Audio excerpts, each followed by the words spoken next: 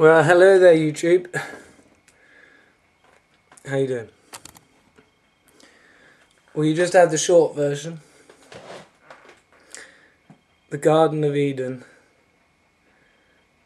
was a different way of living. And that included in amongst the trees. In the trees, off the ground. Like, mostly.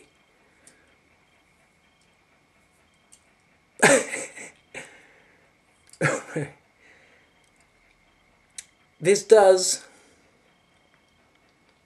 kind of, if you think like the beginning of Adam and Eve's life was in the trees, it's kind of synergy, is that the right word, with the way that God's creations have evolved. So God was creating animals and God's own creations was evolving because God was obviously learning something from her creations. And that is evolution, if you like. And at the point when God was happy that he'd made this being that could procreate itself, and each being could inhabit one of us, eternal souls. So, the beginning of Adam and Eve's life was above ground. I mean, that's where all the food is that Adam and Eve would have been eating. Did I wash the soap out properly? And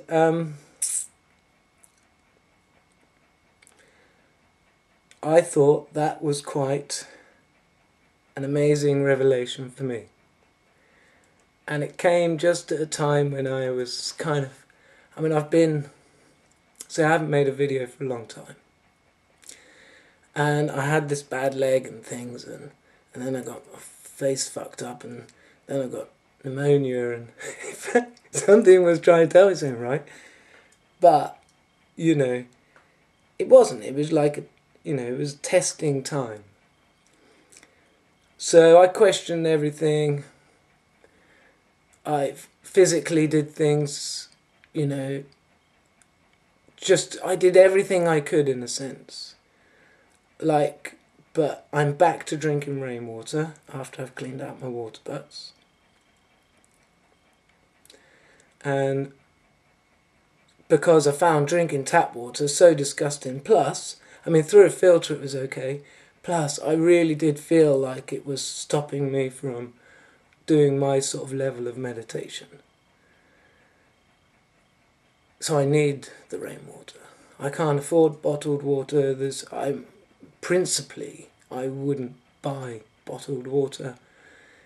Living in this country, blah blah blah. Anyway, so coming at a time, so I made another revelation, a bit like, Adam is Yahweh and, Jesus is the actual name of God. And like that we call God God. That is a name we have created for what we see to be the creator. But our creator obviously had a name. Well, not obviously had a name, but if a being has a name at that level, which, unless you think God is the only thing existing out there, and then I'd say you're confusing God with source.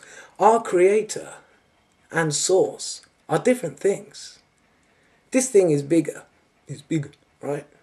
We're eternal beings. We have got a lot of living to do. There's going to be levels that we just cannot comprehend at this point because we are babies in our existence. So, blom blom blom. God has a name, it's Jesus. That was the name of God before we existed. There's power in that name. So these are things that I've said, that I've come up with. And,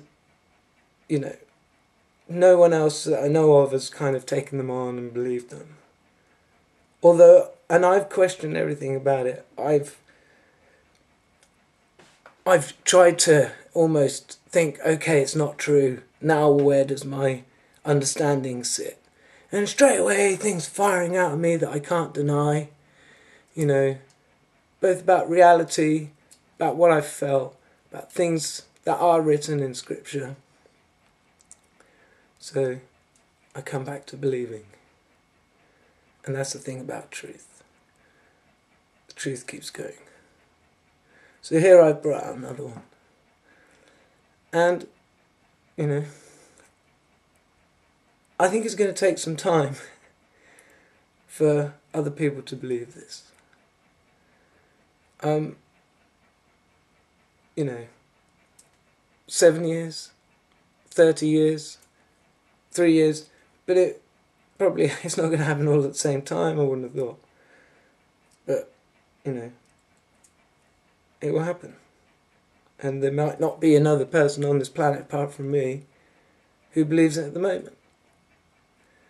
I'll do an example. My prayer that I do with my son, for a few months now we've been beginning the prayer, and I've changed it quite a lot, but we've been beginning the prayer, thank you Jesus. And gradually I noticed that he wasn't really putting much enthusiasm into saying the prayer. And so today I sort of questioned him and I said, you know, would you rather not say Jesus, you know, say thank you God? And he said yes. Well, the conversation didn't go quite like that. But anyway, he said, like, you know, it's God, isn't it? That's the name. It's God. And then I explained to him, well, that's the name what I just said earlier to you. So for his benefit, you know, I want him to be comfortable. We said instead, thank you God. And he said the prayer much more clearly, meaning.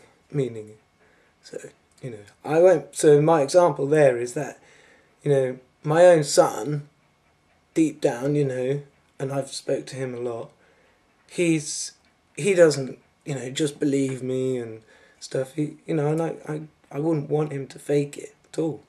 So it's weird. But what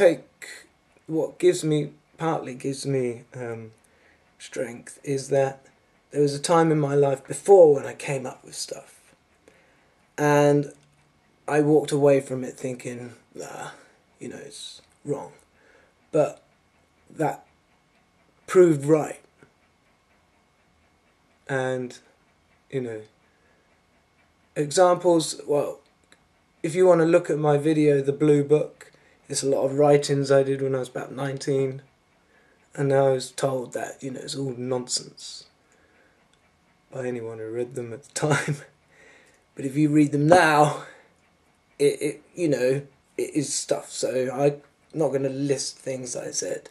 If you want to know, it's called The Blue Book. And it's one of my videos I did a few years ago. Alright, that's the handy thing with YouTube. Well, handy. Anyway, so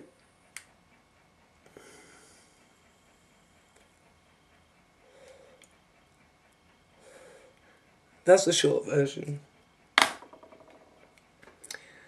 And long version coming next. Okay, bye.